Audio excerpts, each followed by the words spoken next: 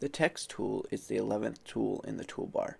If you tap on it, you will see that there are actually two text tools: the Art Text tool and the Text Frame tool.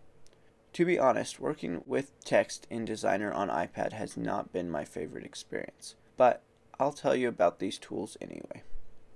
The Artistic Text tool lets you drag out to determine the size you want the text to be.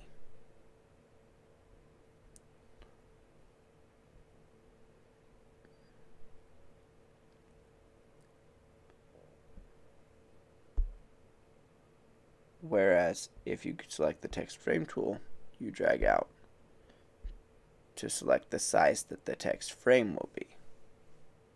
Both tools bring up the keyboard so that you can type.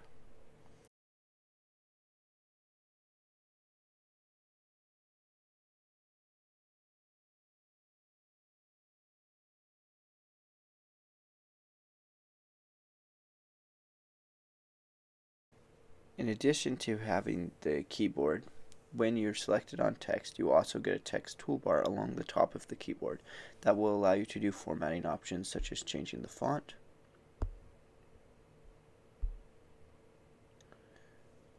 text has to be highlighted in order to change it.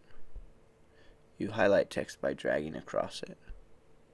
Sometimes it's a little difficult to get the first letter that you drag on, and then you can adjust the way that the text looks. You can adjust the justification of the text, the decoration of the text, and also use commands like cut, copy, and paste. Most of the formatting options can also be found in the Text Studio that we'll talk about in the next course. That's it for the text tool for today. Next, we will talk about the color picker tool.